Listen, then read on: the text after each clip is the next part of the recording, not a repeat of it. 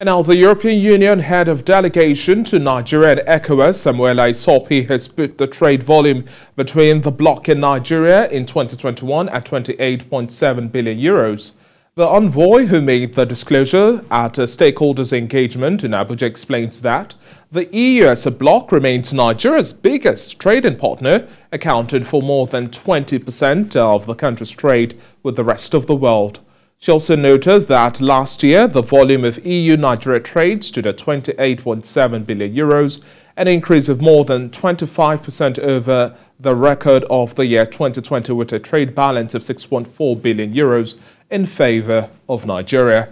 According to her, the bloc is Nigeria's first partner in foreign direct investment, with the EU companies contributing together with their Nigerian business partners to the country's economic growth, job creation and wealth generation. Mrs. Hopi also pledged EU's determination to continue working with Nigeria to enhance security, development and its vision for the future.